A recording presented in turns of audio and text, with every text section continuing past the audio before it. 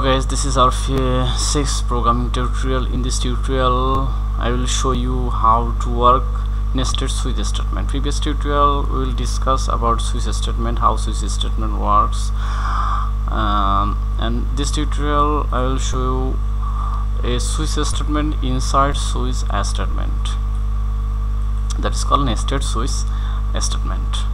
Let's write some code. In this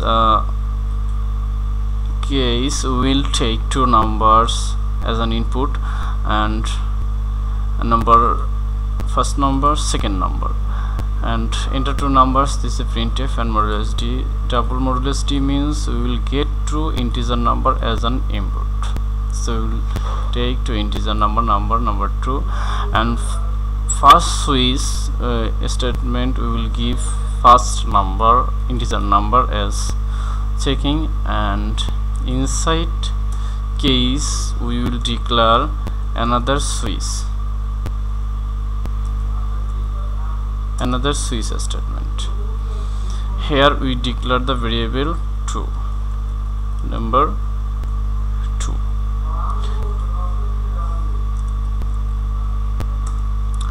If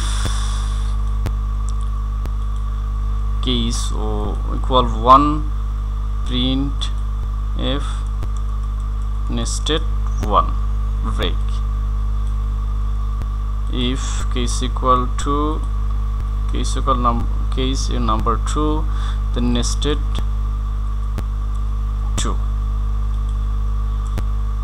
If not these two, default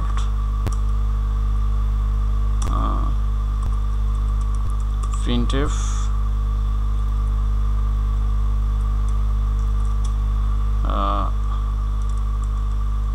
nested value, whatever you can write here. This is all about. That means again switch statement inside switch statement inside switch statement, that means nested switch. When the case number 1 match with a list of number, then enter this block of code and execute second switch statement. If the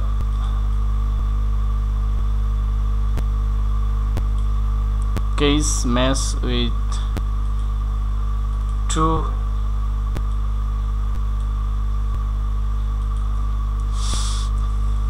sorry, we forget here to take a break. If case match with 2, then it will execute the next switch statement. If case match with 3, then it execute the 3. If not match with 2 variable second variable, it will by default print number is another. Here we didn't need this code. Let's run.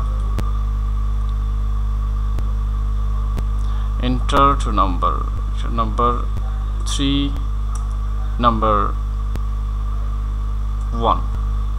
If 3 nested 1, why nested 1? Because first variable take number 3 and second variable take number 1.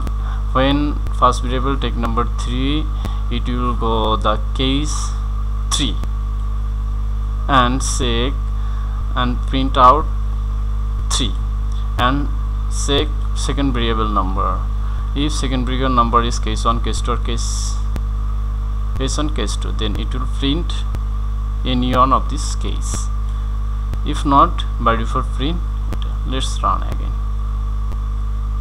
If first case number is 3, okay, 2, and second case number is 4, what will be next? First case 2 and second case no case execute, that is by default value is nested value. This is exactly the nested switch statement. Thank you for watching.